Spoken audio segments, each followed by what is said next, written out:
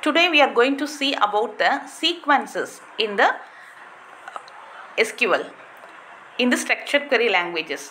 So what is sequence? So sequence is the continuous integers, set of integers. It's a continuous and it follows some order. So sequences follow some order.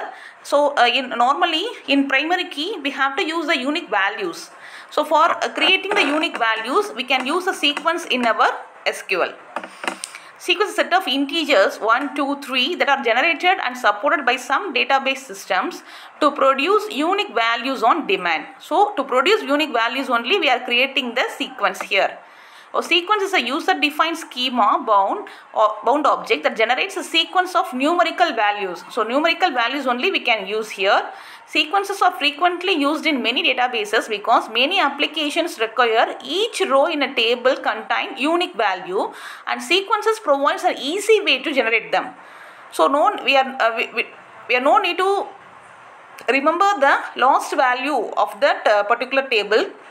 So sequence automatically take the last value and start generating that numeric values, continuous values.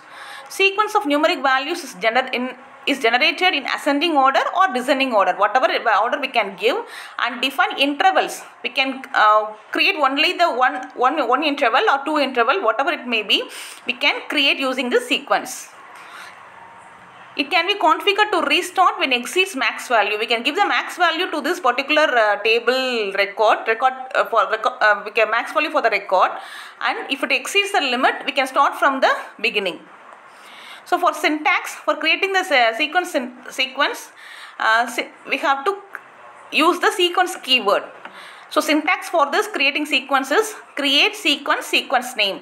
So sequence name is the name, we can use it for that sequence. Start with. So start with is a keyword and initial value is a numerical value from which we have to from which number the table have to start it, from 1 or 2 or 5, whatever it may be. Then increment by. So incremented by which value, 1 or 2, like that. So 1 means it will be generate 1, 2, 3 like that. If the increment value is 2 is 1, 3, 5 for odd numbers or even numbers we can generate. Then minimum value we can give and maximum value also we can give. Cycle or no cycle. Cycle means we can the value start from the beginning when it reaches the maximum value. No cycle means the maximum value reached, it shows the error message. Then example of creating the sequence. So creating sequence, for the example, create sequence 1. Sequence is a sequence name.